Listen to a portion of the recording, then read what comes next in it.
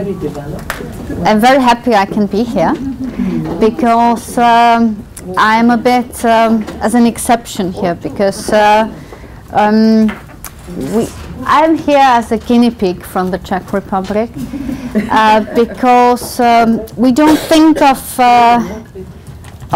basic skills and essential skills, key competencies and so on, as much as you do, which makes us a bit left behind. So instead of showing you how far we are, I will show you something about why we are so left behind, and I will present my institution, institution I work for about 10 months now, because we are a platform to cooperate and to push forward either basic skills delivery in our country or in Europe. So I decided I start with a little geography lesson. If it works, I will have to. Okay, I'm sure, just for you who don't know, we're just in the middle of Europe. How? I know why it doesn't work, because it's off. So we're just in the middle. We have a very, strange shape, and it's not only Prague. I have to say that we have more area than Prague. I'm sure everybody knows. What we are famous for is this. Quite good beer, yes. Quite good food, but not very healthy. What else? Quite good cars. Skoda? Yes. We've been known for heavy industry as well as for logistics, because being in the middle of Europe, of course, it makes us a crossroad mostly for railway and roadway traffic. So we are into logistics quite a lot. Then craft is quite, we've been known for history as very good craftsmen. You can see the glass, yes. And for all those, you need what? Quite skilled workforce. Yes, and machinery, I forgot, I'm sorry. Quite skilled workforce.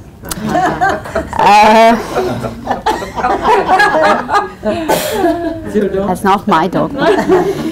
Quite skilled workforce. What we can rely on is historically quite a good basic education.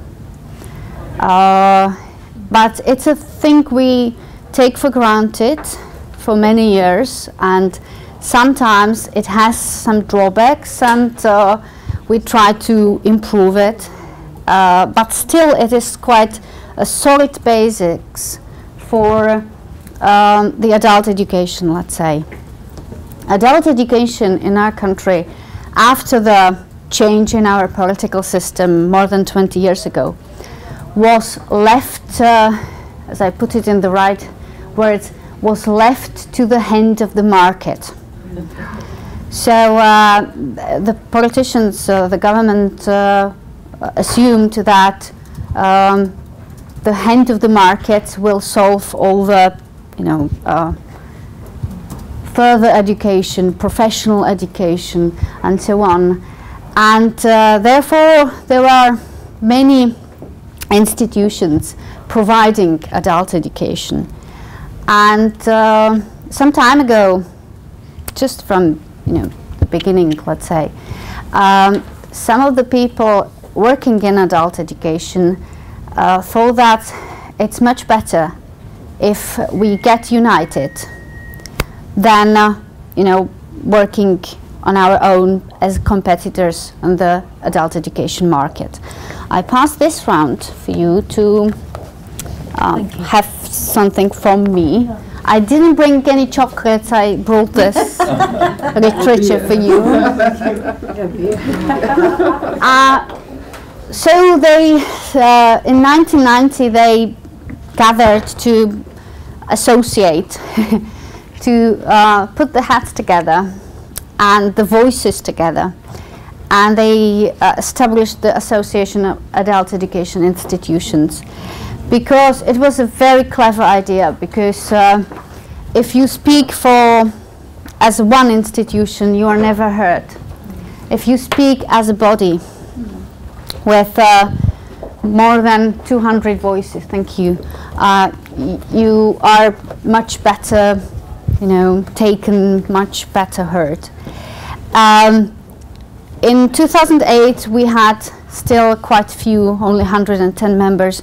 Now we have about 230 members. You have here, you've got the proportion of commercial institutions. We also have vocational schools, secondary schools, and universities, and also departments of companies which deliver professional education to their employees. We are very active.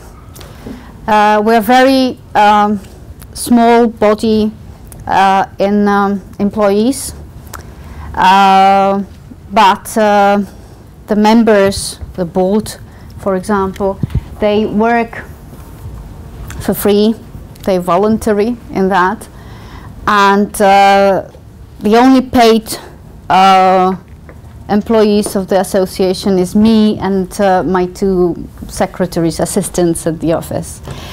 So we're not very big, yeah. But we are members of quite important bodies in our country as well as in European platform.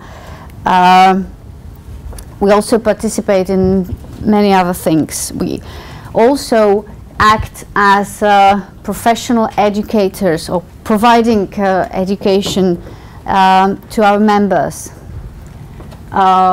We organize conferences, seminars, workshops, professional development courses for our members, which are open to public, but our members always get very significant discount or have it for free. We participated on creating national qualification framework, especially our job was to create the qualification for lecturer in further education. That's actually translation from Czech. I am not, I wanted to show you that we don't have it as a teacher. We don't perceive it as a teacher, but rather than lecturer or, adult educator. And we call it further education. That means professional education as well as, educator in delivering, in hobbies, active citizenship, as well as digital or basic skills, we can say. I wonder if you have internet connection in that PC. This is, yes. And you can say that this is National Qualification Framework, and we have 1 to 7. I don't know what it says, so I cross it here. And this one is a field of, or family of qualifications in pedagogy, teaching and social care. And you can see that the only one in level 7, you've got our lecturer in further education, and it's quite difficult.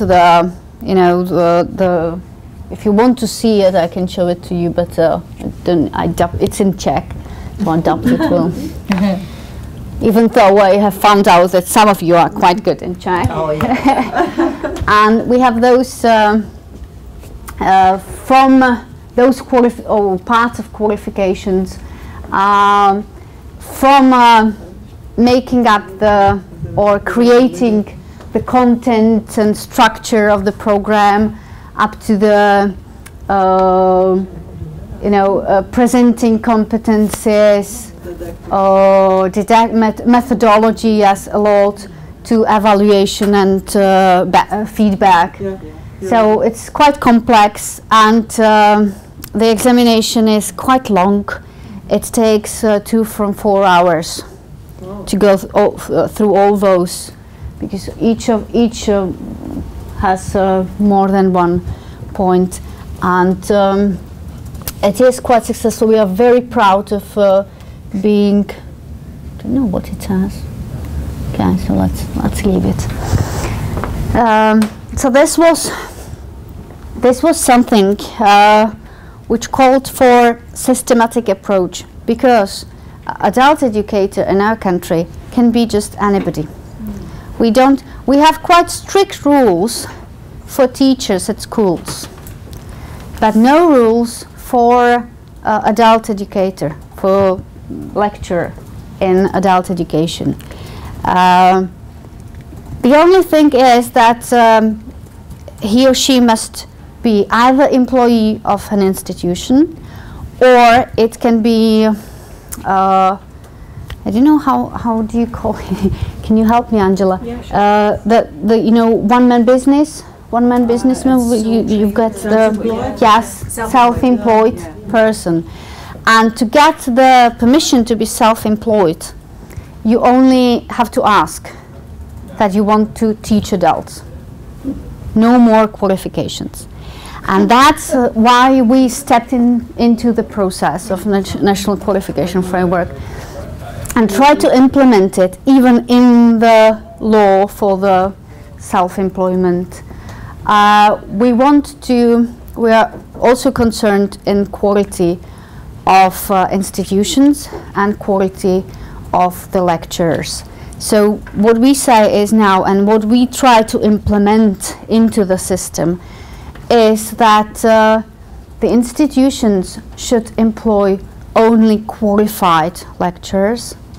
That means practitioners, people who are engineers teaching engineering and so on, and with andragogy or pedagogy background courses and so on. So that is our topic, very important topic of, it's been on for the last 2 years, and I think we still work on it. We are getting further and further. We're not stepping, huge steps, but little by little we get into it. And of course we can't only push into the ministries, we also have to do a lot of things for popularization, for marketing of that idea. So what we do is, for example, quality competitions for our, not only for our members, but for adult education institutions in our country. Last Wednesday, it was a very big conference, and there was we announced the winner for this year 2013, and it was the Channel Crossings, which is a company delivering or providing language education and translations and interpreting and so on. They're very very good and very successful, I would say. And that's what we want to show, that there are institutions which can be very successful, and you can see that on their website. They are really marketing that they won the competition. Mm-hmm. So it's very popular. Then we're working on projects. Because I talked about our projects already here, so I put a few of them here. Those are finished just recently. We were doing the strategy of age management in our country, and now we are working on a new age management program, and it is implementation of age management in the Czech Republic. I told you about the age management the other day. That is not only working with the older generation of workforce, but also with working with people throughout their career, from the start till the end when they retire. We were also talking about the workability index, so I put the picture of the workability index, which is taken, I have to say that, from this web page, so you can find it quite easily in Finnish Institute of Occupational Health in Helsinki. They've been working on it for 30 years, and it's a very nice concept, which I think has a lot to do with basic skills, actually. I didn't know it before. I found out this week, because the workability is the skills you've got to do your job you're doing, as I said before. And it's like a house. The basis for that, the foundation, the first floor of the house, is health and functional capacities. Okay, of course you have to be healthy and good, in a good condition to do your job. The second one is competence. That means education. Then values, attitude and motivation. And this is a balcony, which is very important, because in that floor with values, attitude and motivation, you have to look out for your close community, that means friends and family. Because in that floor, in the values, attitudes, motivation to work, you've got the family. And I'm sure, ladies, when you had your babies, your motivation to work was not as keen as it is now, for example, if the family grows up. Then this is important. This floor is work environment and management of the companies.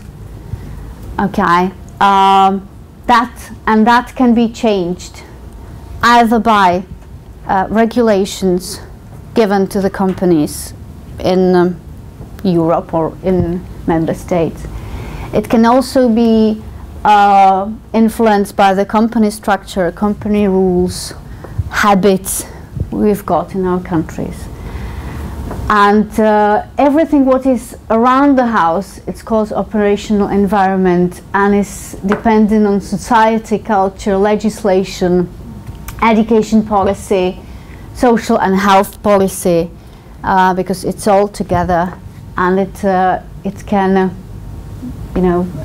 build up your workability index. And if something is wrong here in your competence, it is crooked, it is not right, the house can all collapse. If you're lacking something here, for example, it can all go bad, wrong, in a wrong direction and collapse. Right, then what we organize is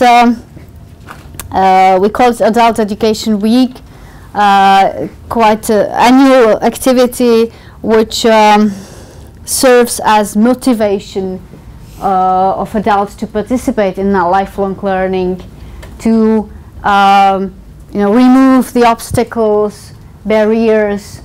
At the beginning we did everything from Prague, and it proved to us not to be a very good path, because people in Prague, because they are in the middle of everything in our country, of a lot of international companies, they are quite motivated into their development. But we have a few deprived regions where the motivation towards adult education and further development was a bit poorer. So we passed that to regions. We've got 13 regions in our country, so they're quite small. And we have our members to work in the regions and to do some actions towards the Adult Education Week, like open courses, seminars, workshops and discussion groups for free, or they open the doors for the public to come and see that adult education institutions are not horror places. You know, that they are quite nice, they can nicely come, relax and learn something. We've got hundreds of actions, thousands of participants now, quite successful. It is supported by the Ministry of Education as well as the Ministry of Labour. We've got the web page for that, actions, and you can see, I can show you if I get into the map. Yes, those are the regions, and if you click on the regions, you get all the things which are happening here. Got it in the very small. So anyway, so there is a list of all the things going on in the region. Okay, so what are basic skills in the Czech Republic? What is influence on basic skills in our country? We have very few immigrants, but I can't understand, but nobody wants to come to our country. There are few. They're not discovered yet? Yes, we're not focused on basic skills or key competencies. That's why we don't know if we're not aware of them. But it doesn't say that the lack of it does not exist. We are aware of lacking basic skills or key competencies when you are unemployed. Whenever you become unemployed, you go to the labor office and you are delivered basic skills. But my question is, isn't it too late? Teacher training in adult education is recognized as a qualification now,